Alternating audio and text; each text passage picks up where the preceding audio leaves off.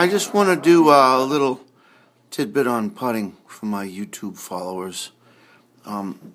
Greg Chalmers, one of the best putters in the PGA Tour. Look real closely at how Greg actually, his head moves almost simultaneously as he hits the golf ball. But we've heard so many times on the Golf Channel, whatever, that's a bad thing. He's the leading putter on the PGA Tour in 2013.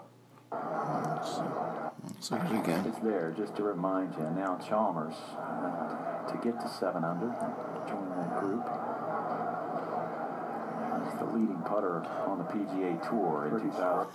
It's almost as if his head and his shoulders are connected.